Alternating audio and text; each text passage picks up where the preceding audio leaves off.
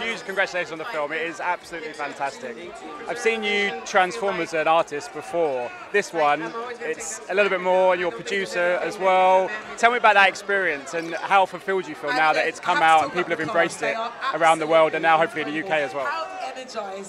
It made me pass a threshold that I didn't know that I could pass. The 5 hours a day of training for 3 months, the heavy weightlifting, the sprinting, the martial arts, and then the 5 months of shooting and continuing that training. I tapped into Naniska's warrior spirit. Our bodies as women have always never been our own. People have always told us who we are. They've never asked us who we are. And we've always been adornment.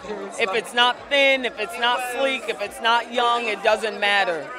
Well, I tapped into the part of my body that mattered, the part of my body that served me and kept me alive and kept me strong and kept me a fighter.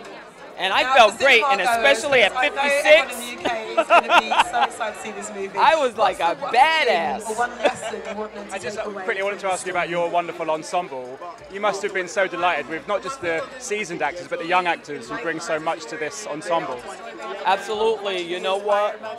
Sometimes you're only as good as your co-stars.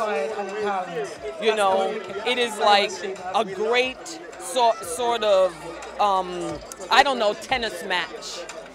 Where you throw the ball and you know that that person that you're working opposite of is going to catch it.